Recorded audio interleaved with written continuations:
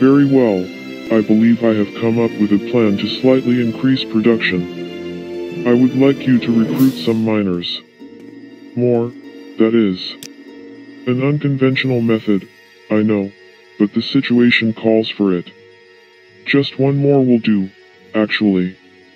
Ask around the town, see if there's anyone who's available for work.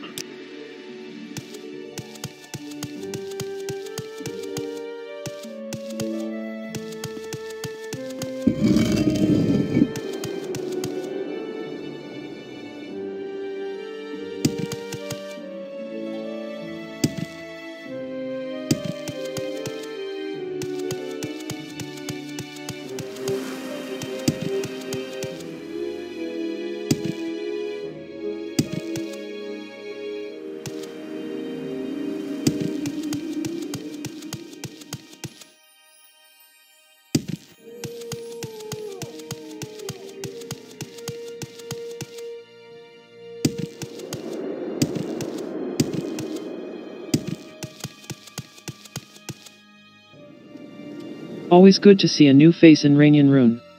And rare. Well, Brulers tried to keep our sister Manri out of work, to keep the freshness of her youth, but I think you should talk to her about it.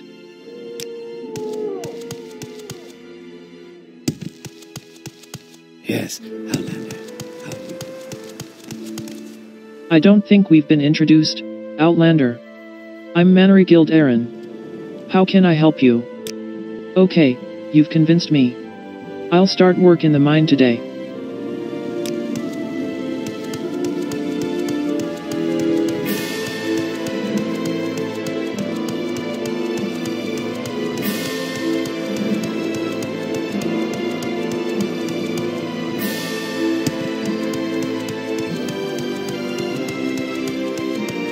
Welcome, friend.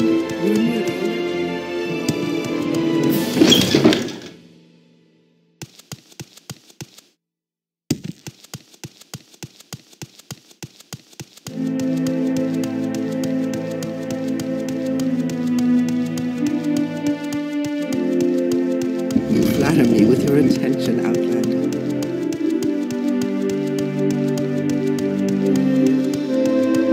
A warm welcome to you.